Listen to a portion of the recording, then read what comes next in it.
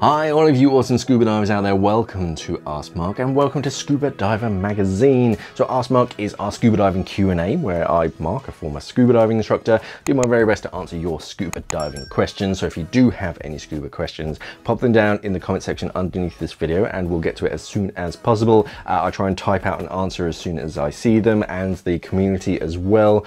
They're always watching the comment section and answering questions, which is awesome. Thank you for that, backing me up.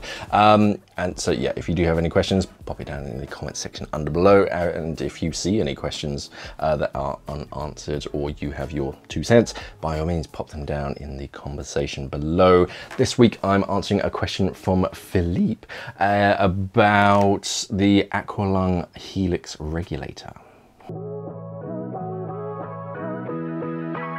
So Philippe says, hello Mark, love your videos, keep them rolling in, I shall. What do you think of the Aqualung Regulator, the Helix? 99% of my diving is done in the Red Sea, and if not going to dive for a long time, over 3 months, should I remove my transmitter from the regulator? Last, are there any different compasses for North and South hemispheres? Thanks. Okay, so 3 questions there.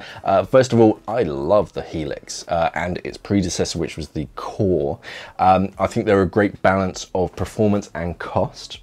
For diving in the Red Sea, they'll be perfect. For storage, as long as they're depressurized, there's no real need to remove a transmitter.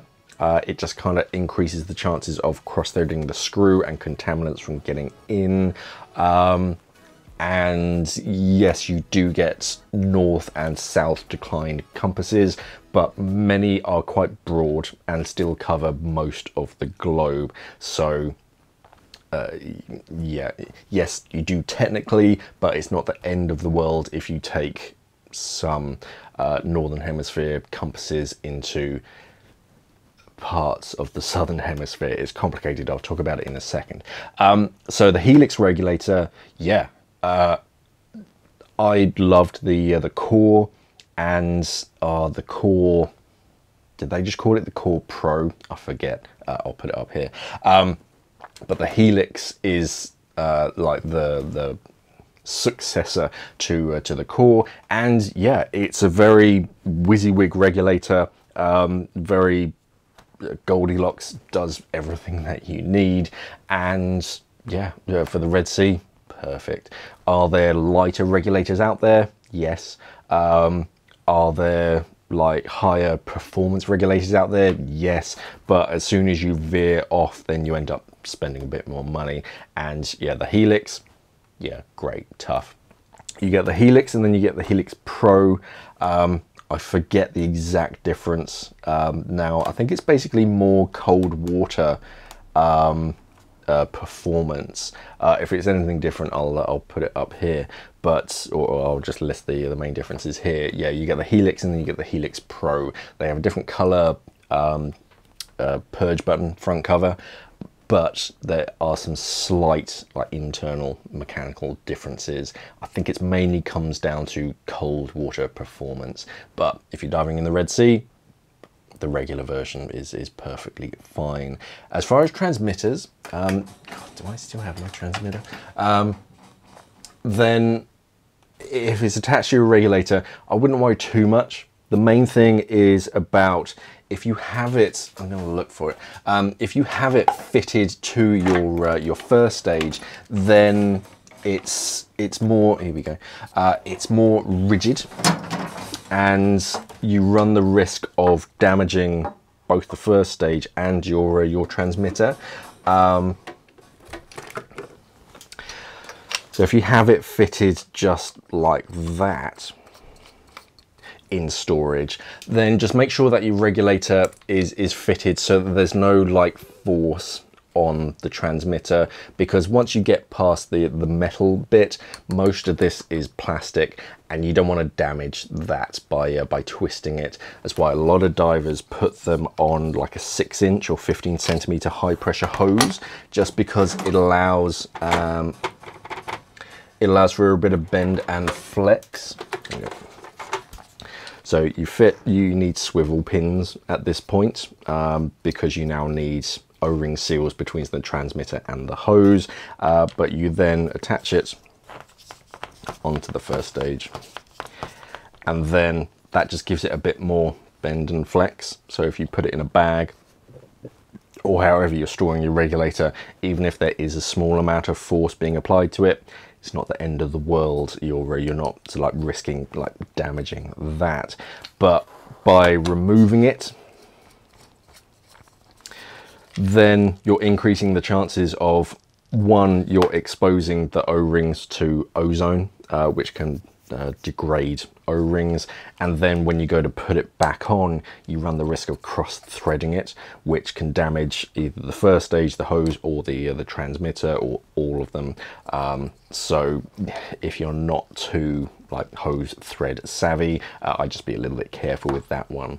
So the only benefit to removing your transmitter is, yeah, if wherever you're storing it, if it's a particularly tight regulator bag and you feel that there is some kind of force acting on it, then yeah, as soon as they're depressurized, the chip on the inside basically tells it to go into a dormant mode. So after a minute or two, they just deactivate to save battery, but there's no real benefit to removing it from a depressurized regulator. If it's pressurized, one, you'll probably struggle to remove it because the pressure will push on those threads, and you'll probably get to a point where it just starts hissing, but don't do that. Just depressurize your regulators, and yeah, as long as there's no force acting on the transmitter, I wouldn't worry too much about removing it. There's no great benefit to doing that. As far as compasses, I could never find my stuff. They do have north and south compasses out there. If you shop around enough, you'll probably find like NH and SH for North and Southern Hemisphere, but compasses are pretty good nowadays, and some even have a map. I think it is Sunto. I think I've definitely seen a map on one of their manuals that basically shows the areas covered by their northern and southern compasses, and they're pretty darn good. So even if you dip a bit below the equator, it's not this definite line that basically just northern hemisphere compasses just suddenly go haywire. They'll still point mostly north, but yes, they do have north and southern hemisphere scuba compasses. They tend to be quite limited to wherever you are. If you live in the northern hemisphere, then chances are the compass that you're buying, unless otherwise stated, is probably going to be a northern hemisphere compass. Depending on the website or depending on the dive center, they can probably get hold of them. It is normally listed, they're normally included in our price guide. Just because it isn't listed on a website or it's not on the shelf of a dive center doesn't mean that they can't get it in. It just means that they've looked at it and gone, what's the chances of someone wanting a southern hemisphere compass?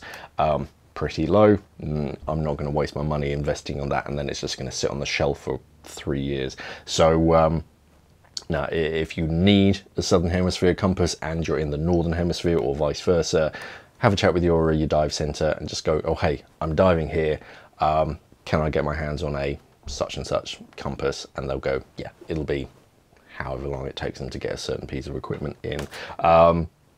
Some websites may have both. If they have the stock and they're willing turnover, then yeah, they'd probably be happy in holding them in stock. But yeah, just have a look for NH or SH. That tends to be the denominator, what they call it. But yes, they do exist, but it's not a strict line straight across the equator.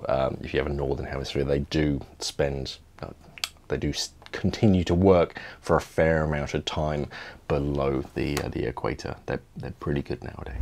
Yeah, and the ones on your dive computer, a lot of them have a declination setting, which you can change and adjust. You recalibrate them when they're in country. It's always a weird, like, wavy motion, and it's quite hard for them to display it on the screen. You usually have like this figure of 8. Some are quite good, and you rotate them. I think it's a lot of Sunto computers do this, where you rotate them in one axis and then you rotate them in another axis, and it shows you a line like filling up, so you know how well you're doing.